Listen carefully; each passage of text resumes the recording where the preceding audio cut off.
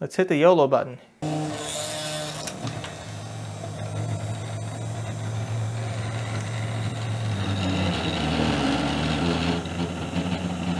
So if you've followed my channel for a long time, you know that I like making things.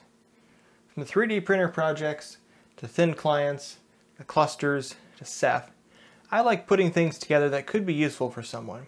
But what you might not know is I don't actually use a lot of these things myself. They're more for learning and experimentation. I do have a cluster of 3 thin clients running Proxmox and Ceph, and it is hyper-converged. I learned a lot about the process. But do I actually use it on a day-to-day? No, not really. My 3D printers are a good example too. My Prusa has probably spent more time making parts for itself, to upgrade itself, to add cameras, add lights, fun features like that, than I've actually spent printing things for other projects. And that's not to say that upgrading the 3D printer is bad, but I like making the things that help other people make things. Making the machines that make the machines, if you will, but for makers. And that means I tend to do a lot of things that I don't end up using in the end. Today's project's a bit different. This is a CNC router. This is a Sainsmart Genmitsu 3018 PROver. The 3018 class desktop CNCs, basically as the name suggests, are 30 centimeters by 18 centimeters. That's the working area of the bed.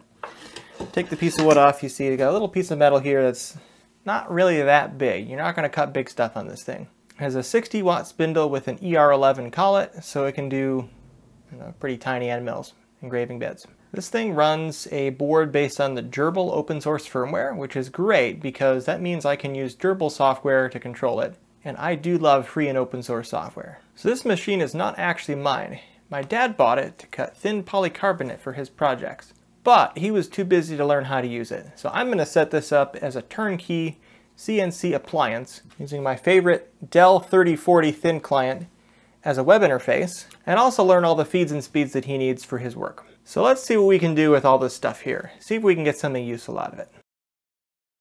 So I got the machine plugged in roughly. I got USB going to my MacBook. I got power going to the machine. Machine's turned on. The e-stop is not pressed, so we should be able to run, but we're going to be very careful. So over here on my Mac, I'm using a program called CNC.js.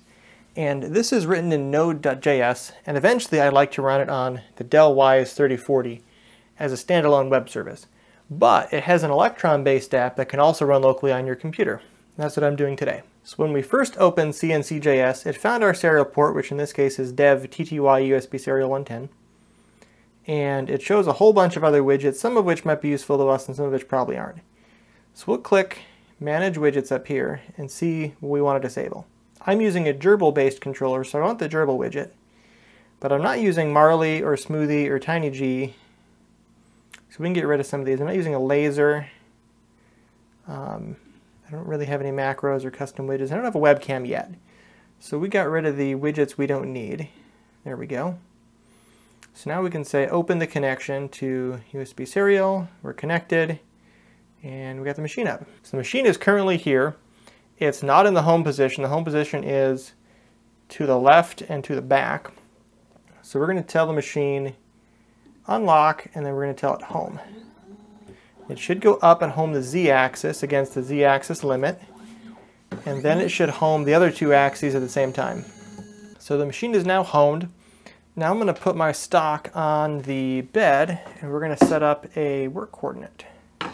Put this sideways. That's tight.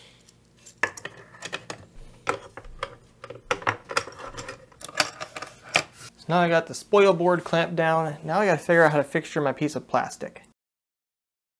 So desperate to get this project going, I got 2 types of double stick tape from Menards. And I don't really have a lot of hope that either of them will do great, but we're going to try them out anyway. I got some double-sided tape. We'll try to stick it down. Probably going to end terribly, but we'll see. So now I need to home the work offset of the machine. So I'm just going to drive the machine over to a corner that I think has enough stock for the piece I want to cut. And say work position, 0 out work offsets. So that's coordinate system G54. I realized when I did that I accidentally erased my Z position too.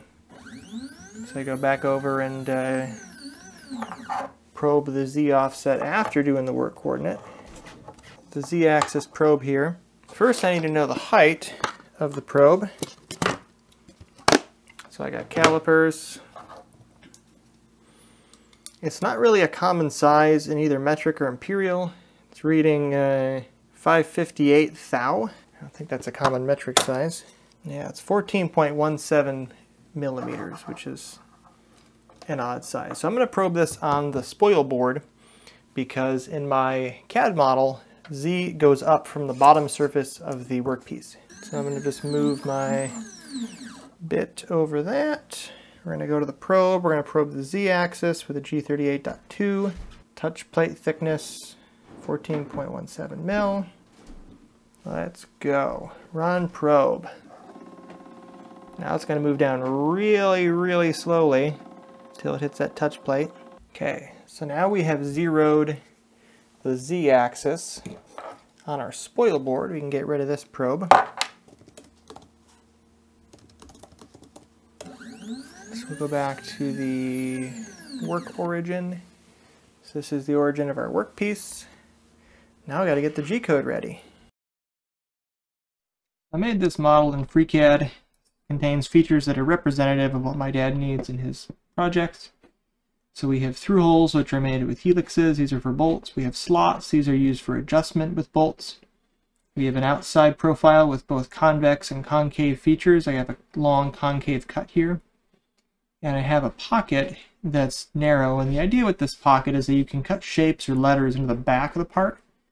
So when you flip it over and look at the front, this side, because it's clear plastic, it'll show through as like a matte finish. So after I made the model in FreeCAD, I came to the Path Workshop. I did all the operations. So helix the holes, pocket the two slots, pocket the triangle in the middle, and profile the outside. I decided not to do a dress up and leave tags because I'm using tape to hold down the workpiece. In theory, it should hold itself down just fine. So let's run a simulation and see what it shows.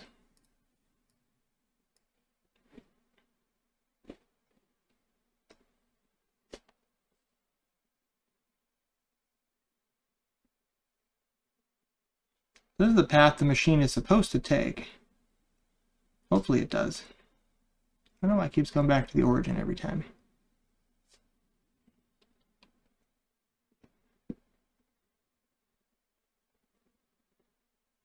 So there we go, we're done. That's the path we're hoping to take. This whole part is about 4 inches by 4 inches. It shouldn't take too long in the machine. Now we have the cutout part, it's cut material.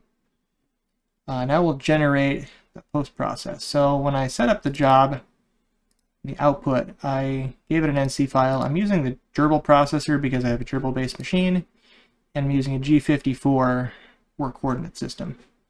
That's about it. I have a 3.17 millimeter tool, which is an 1/8 inch end mill setup. That's what I'm going to be using for this entire operation.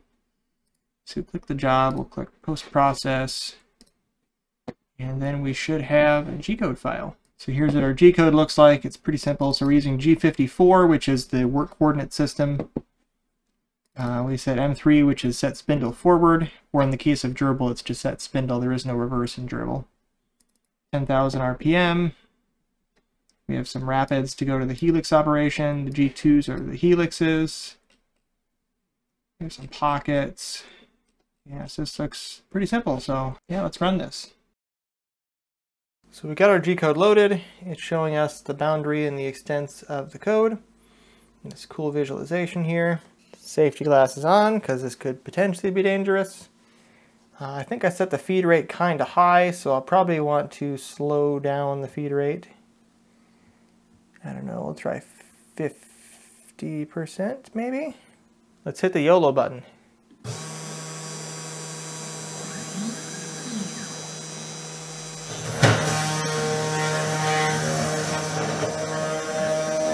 Yeah, no, it's not working. It's like a goo. Can I tear it? No, it's too strong. So let's rehome the machine. Do it again. YOLO button.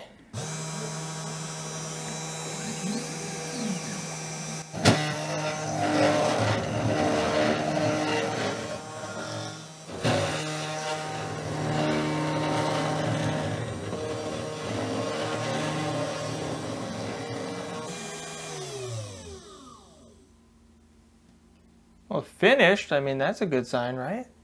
Made a mess, but I mean, we kind of expected a mess. Oh God, no. Well, I got my plastic part, but the protective film is stuck to the table still. Actually, this feels pretty great. I don't know, surface finish isn't fantastic, but I don't know what we expected. This goo tape is not good. Oh God, it's already stuck to my screwdriver. Get out of there. Well, it worked, I did it. So, is that conclusion to the video? So now that we made a big mess, where do we go from here? So as I said earlier, I'm running CNCJS on my laptop. I don't want to dedicate a laptop to this. I want the configuration to stay in one place. So I'm going to set this up. Some tape on here, I don't know. This is going to run CNCJS, so I don't have to plug my laptop in every time I want to use it. And if anyone else wants to use it, they don't have to configure all the machine settings in CNCJS. So this will be a future topic. So these guys just came in the mail recently. This is a Y-axis extension that turns it from a 3018 into a 3040, which more than doubles the build area. But it doesn't change the size of the bed. The bed's still tiny. So this is a new MDF spoil board, and this replaces the aluminum bed with a wood one. And my hope is I can stick the plastic down directly onto the MDF with double-sided tape and not have to have the aluminum bed at all. So as always, stay tuned for the next adventures in this project.